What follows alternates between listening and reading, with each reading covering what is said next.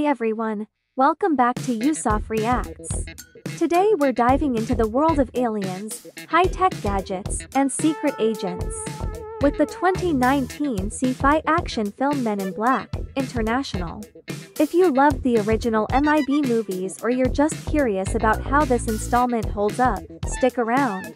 Let's get into it. Men in Black, International takes us back to the secretive, alien-protecting Men in Black organization, but this time, there's a twist. Instead of the classic duo of agents J and K, played by Will Smith and Tommy Lee Jones, we get a fresh new team, Agents H, played by Chris Hemsworth, and M, played by Tessa Thompson. The chemistry between Hemsworth and Thompson, which we saw in Thor, Ragnarok, is one of the highlights of the movie. But let's talk about the story. Men in Black, International follows Agent M, Akamali, who spent years trying to uncover the truth about aliens after a childhood encounter with them. When she finally tracks down the MIB and proves herself, she's teamed up with the charming but reckless Agent H to investigate a mysterious alien threat. The action takes us across the globe, from the streets of New York to the deserts of Marrakesh and even to London. It's got the flashy set pieces and alien technology we expect from an MIB movie. Like the iconic neuralizer, which wipes memories, and some cool new alien creatures. Tawny, the tiny alien voiced by Kumail Nanjiani, is hilarious and steals a lot of scenes. Now, Men in Black, International definitely has that fun, quirky tone that fans of the series will recognize, but the film does struggle with a few things. The plot can feel a little generic, with the whole hidden mole in the organization storyline not feeling very fresh. There are also a lot of great ideas that never quite come together.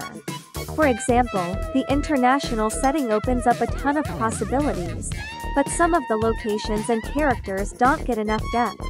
And speaking of characters, while Chris Hemsworth and Tessa Thompson are fun to watch, the script doesn't give them as much to work with as it could have. Hemsworth's Agent H is a little too one-note as the cocky hero, and Thompson's Agent M is smart and capable, but her character arc feels underdeveloped. So, should you watch it? Well, if you're a fan of the MIB franchise, there's some fun to be had here. The humor, the cool gadgets, and the aliens will definitely give you some nostalgic vibes. But if you're looking for something groundbreaking or on par with the original, this one might fall a bit short. It's an enjoyable popcorn flick, but it doesn't quite capture the magic of the first Men in Black movies. In terms of visuals though, the movie shines. The special effects, from alien designs to the futuristic tech, are top-notch. And the globe-trotting locations give the film a fresh look compared to the earlier movies, which were mostly New York-based. The MIB tackle a mole in their organization. After an eye-opening encounter of the third kind, the secret MIB organization's newest recruit, Agent M, finds herself under the wing of the heroic Agent H in cosmopolitan London, when a shape-shifting duo of intergalactic assassins executes an alien aristocrat. Now, with a devastating super weapon of mass destruction hidden somewhere on Earth, the Men in Black will leave no stone unturned to retrieve it. However, heavy clouds of mistrust and a scent of betrayal envelop the once incorruptible agency. Is there a well-placed mole in their midst? In Brooklyn in 1996, Molly Wright Tessa Thompson witnesses her parents being neuralized by agents of Men in Black, while she helps an alien escape, avoiding neuralization herself as her parents assumed that she was asleep. 23 years later, having been rejected in applications to government agencies, on the grounds of her delusions regarding the evidence of alien life, she manages to track down an alien landing and track the MIB agents back to MIB headquarters in New York. Although she is caught upon entering the agency, Molly makes an impression on Agent Emma Thompson, arguing that she has proven her skills in finding out about the organization's existence and has no life outside of her search for the agency. Convinced, she is awarded probationary agent status as Agent M and assigned to the London branch of the organization.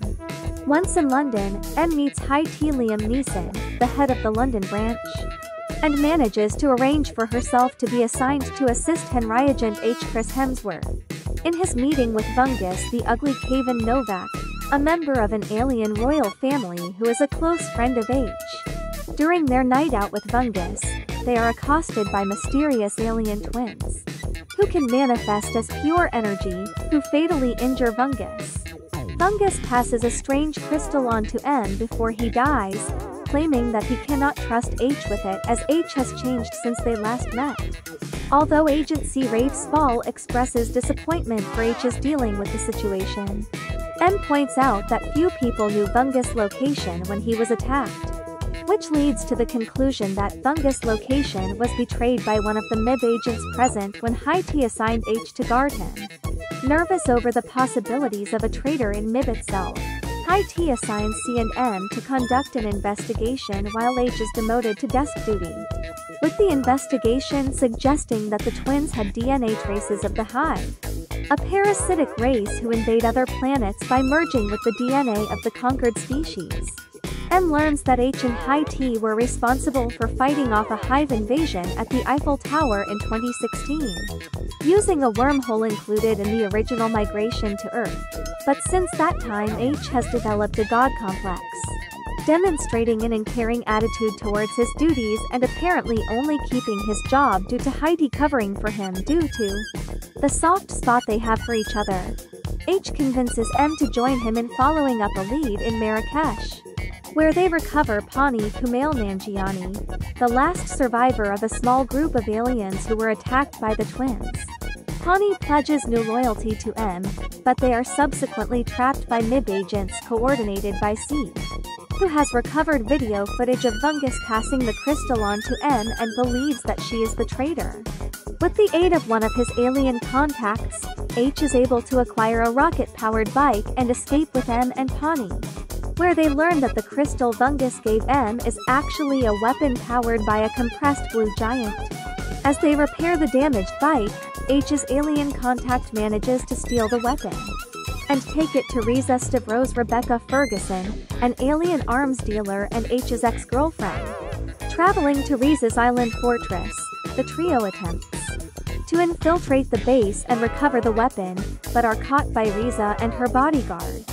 However, the bodyguard turns out to be the alien that M rescued as a child, and he returns the favor by allowing them to leave with the weapon while he keeps Riza contained.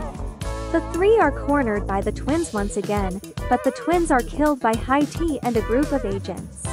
Although the case appears to be concluded, H and M review the evidence and realize that the twins' phrases could suggest that they required the weapon to use against the Hive rather than to use it for the Hive, especially when the only evidence of Hive DNA was provided by High T.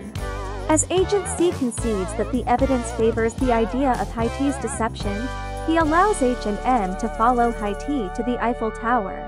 As they travel to the wormhole, M's questioning of H's memory of his defeat of the Hive reveals that he was neuralized, which is confirmed when they confront High T. The Hive converted High T into one of them and neuralized H so that he could act as the hero and conceal their true activities. The High T or Hive hybrid is able to activate a wormhole that will draw the Hive to Earth, but H is able to draw out High T's true personality long enough for M to use the weapon to destroy High T and the Hive infestation trying to reach Earth through the wormhole. With the truth of High T's conversion exposed, Agent O joins H and M in Paris, where she grants him full agent status and appoints H probationary head of MIB's London branch. To sum it up, Men in Black International is an entertaining, albeit flawed, entry in the franchise. It doesn't reinvent the wheel, but it has enough laughs, action, and sci-fi fun to make it worth watching on a rainy afternoon. Thanks for watching, everyone! If you liked this review, don't forget to hit that thumbs up button and subscribe for more movie breakdowns and reviews. What did you think of Men in Black International? Let me know in the comments below, and I'll see you next time.